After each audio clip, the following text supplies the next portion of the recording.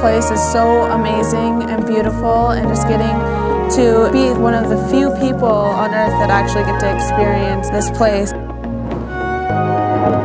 I'm so happy that I get to see it.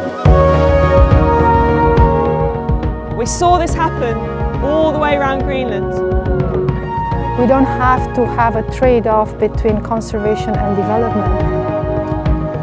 Healthy youth, healthy adults and elders that engage with each other and to work with each other. Not enough action is being taken. And so in many ways, we're taking things into our own hands. It's a relationship with the ocean, and that's really what we need to really ensure ocean health moving forward. Standing out looking at the glaciers, the mountains, humbled and honored, and I'm so grateful to be here. We all have important roles, even if we don't feel like we do.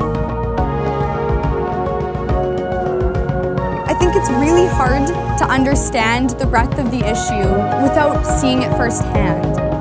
We as a community and as people can see life in its true beauty and just see the impacts that a community that cares can make a difference.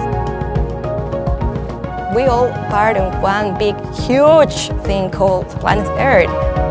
The agreement that comes out of this is going to directly benefit the people of the region. Be mindful of your daily routines, what you do every day, and that will help make a difference. The greatest impact has just been to be out of my comfort zone every single day. We are leading generations, and we will be needing future leaders that make a difference. Experiences like Students on Ice can help us achieve our goals and help us pursue our passions.